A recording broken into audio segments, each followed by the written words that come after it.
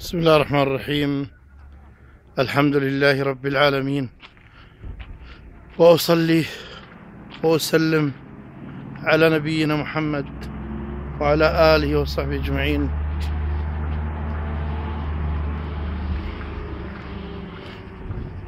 وهذا اليوم الثالث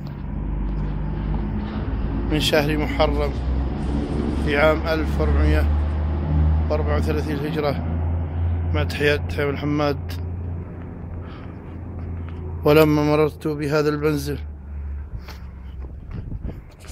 تذكرت والدي رحمه الله محمد بن دحيم، ورحم جميع أموات المسلمين.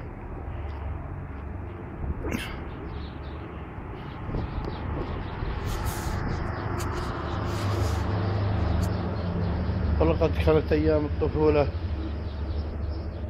وأيام مراحل الدراسة في هذا المنزل، والتحديد في هذا المجلس. هذا المجلس مجلس الوالد محمد بن دحيم رحمه الله، وكانت هذه بوابة ولكن سكرت وأصبحت نافذة، وهذه البوابة الثانية.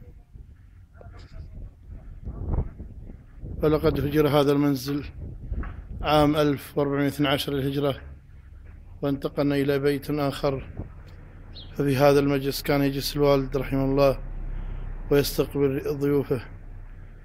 وفي عام 1404 حدث هذا الحدث الكبير بالنسبة لنا ولعائلتنا، وفاة الوالد محمد بن دحيم رحمه الله، وبالتحديد في مغرب 21/10/1404 الهجرة. وكنت أنا ذاك في الصف الأول ثانوي. ففاضت روح في هذا المجلس رحمه الله، وقبر في أحد مقابر رنية، وصلي عليه صلاة العشاء. فكان رحمه الله يقول، كان آخر كلامه قبل الشهادتين: أوصيكم يا أبنائي بالصلاة، أوصيكم يا أبنائي بالصلاة. ثم تشهد، ففاضت روحي رحمه الله. وكان هذا المنزل قديما بالنسبة لقرية العماير من المنازل الفخمة، ولكن الحياة تطور يوما بعد يوم. فرحمك الله يا والدي، ورحم جميع أموات المسلمين.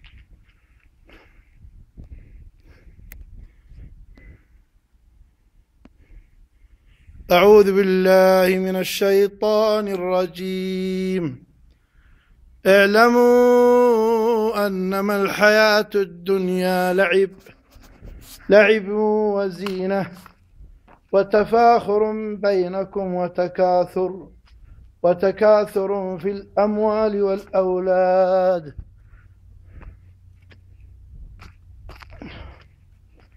كمثل غيث أعجب الكفار نباته ثم يهيج فتراه مصفرا ثم يكون حطاما، وفي الآخرة عذاب شديد ومغفرة من الله ورضوان، وما الحياة الدنيا إلا متاع الغرور.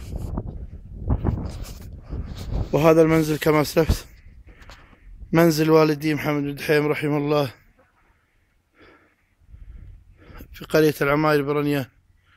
وهذا المجلس الذي كان يجلس فيه رحمه الله، وقد فاضت روحه في هذا المجلس في مساء 21/10/1404 للهجرة.